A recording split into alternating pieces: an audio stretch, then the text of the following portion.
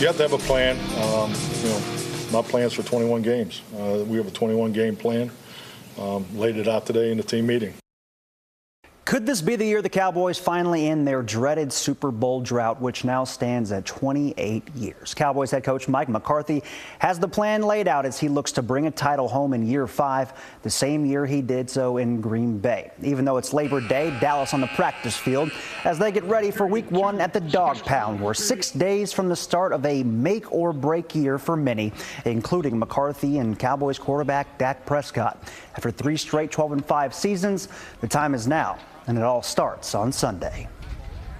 Can't say enough about this coaching staff and this locker room.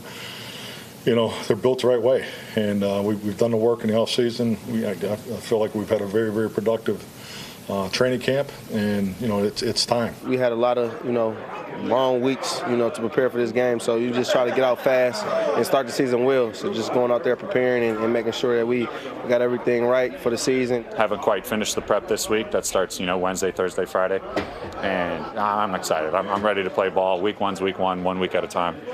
Starts with this one. As long as we playing Cowboy football, we're gonna be okay wherever we play it. Not only is Cleveland a tough environment, it's a tough team. The Browns defense ranked first in the league in yards surrendered last season, led by Arlington Martin alum Myles Garrett and their dominant defensive line.